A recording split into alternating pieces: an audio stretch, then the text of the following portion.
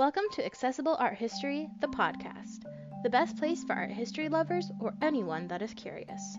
My name is Annalisa, and I'm here to share an incredible work with you. Just a quick reminder before we get started. All sources and images will be posted on the Accessible Art History blog. You can find the link in the episode description as well as on our Instagram at accessible.art.history. Now that we have that out of the way, let's get started.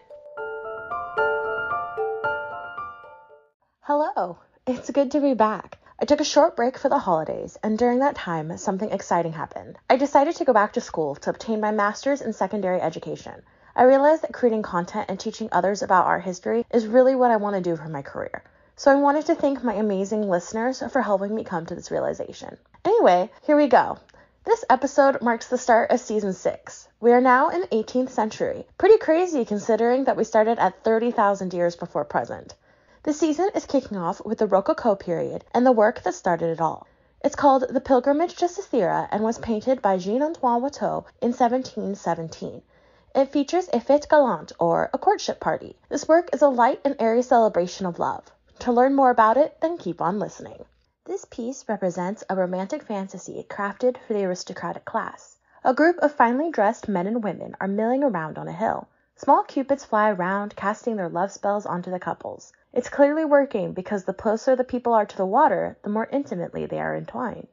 The landscape of this work is green and lush. Both the sky and water are shades of baby blue. Watteau chose to use soft pastel tones to create a romantic air to the work. This is compounded by a statue of Venus on the right-hand side.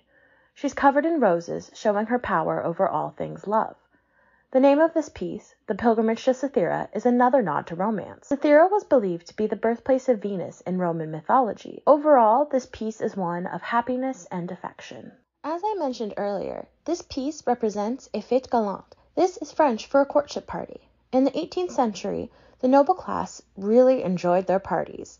This type was no exception. It was an offshoot of a fête champêtre, or garden party. In essence, aristocrats would dress up in their finest clothing to go outside and be flirtatious. Fascinatingly, this word was invented specifically for Watteau in this work. The French Royal Academy, more on them later, were so taken by this piece that they knew it had to be admitted. But the problem was, it didn't fit into an existing category. This piece wasn't quite historical, but it wasn't really mythological either. So they came up with this new term and used it to admit to their rank. Next, we're going to talk about the art scene in the 18th century. But first, let's take a quick break.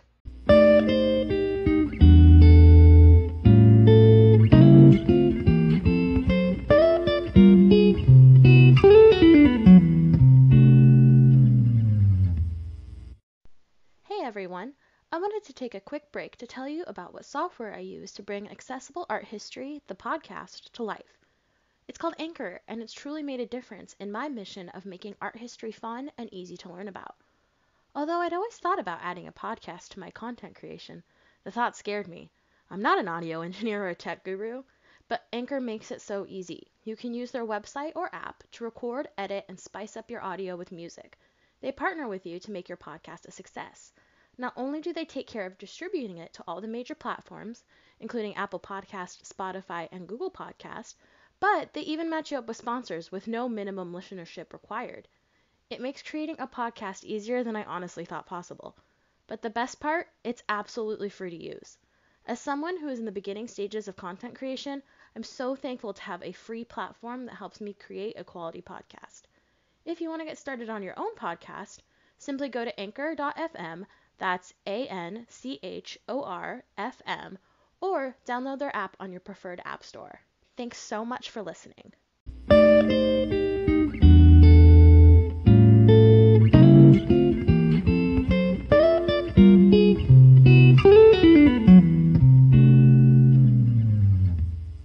Alright, now that we're back, let's take a dive into France during the Rococo period.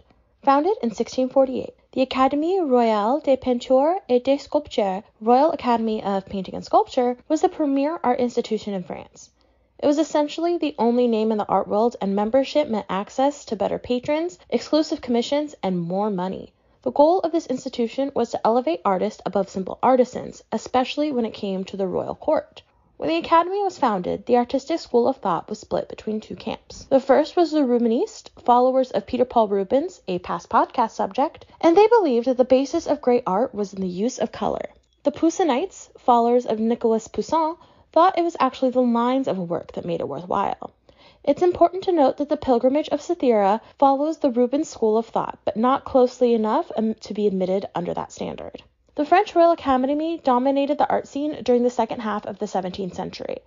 This change was brought by a man named Charles Lebrun. He worked closely with the monarchy and is most famous for being the head decorator of the magnificent Palace of Versailles. His guidance helped shape the art of this period until the French Revolution sought to eliminate all traces of the monarchy. During the 18th century, the French monarchy was at the height of its power. It was known as the Ancient Regime, or Old Order. The king ruled absolutely over the people. He was at the top of the social pyramid.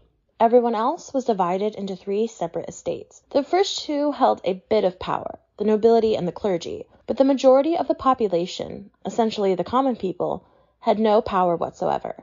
They are most commonly known as the Third Estate. This work was painted at the height of this absolute monarchical system. It was technically painted during the reign of Louis XV, but he was only 5 years old at the time. He was a great-grandson of the Sun King Louis XIV, who had died 3 years previously. Both Louis XIV and Louis XV are famous for their connection to the Palace of Versailles. To history, it marks the pure opulence of the Rococo era. The elaborate gardens, gilded design, and expansive size all represented the reckless spending of the monarch. They lived as if money had no meaning, while the majority of their kingdom suffered under the burden of heavy taxation. Out of this opulence came a unique artistic style called Rococo. This name derives from Rossial, which is French for rebel or rock. According to ArtNet, it's a reference to both the shell work in the garden grottos, as well as the pattern on walls common in this period. The Rococo style is characterized by soft pastel colors and blurred hazy lines. This was supposed to convey elegance and romance. It represented the lighter, brighter, and happier side of life. This is in direct contrast to the dark and emotional art of the previous period, Baroque. This is covered extensively in last season, so make sure to check it out. Despite the fun and frivolous nature of this art, it didn't stay in style for long.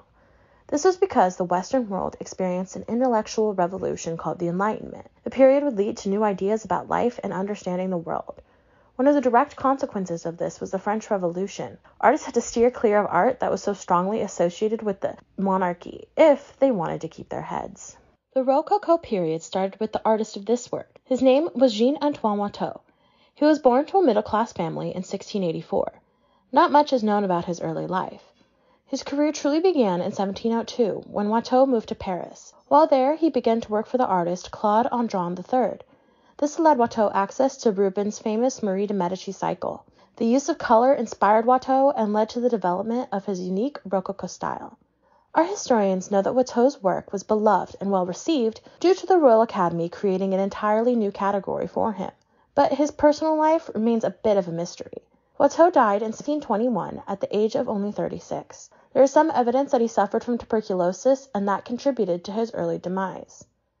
Some of his other famous works, which you can see on the blog, include Messattino, 1717-20, Perrault, 1718-19, and The Robber of the Sparrow's Nest, painted in 1712. Rococo art was a new style of art that celebrated the brighter parts of life. It fills the viewer with hope about the possibility of love.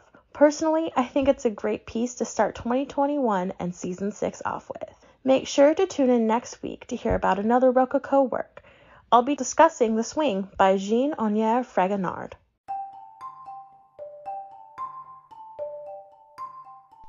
Thank you so much for listening to this episode of Accessible Art History, the podcast. Make sure you follow us on Instagram at accessible.art.history for updates and keep an eye out for our next episode. They drop every Monday on your favorite podcast platform.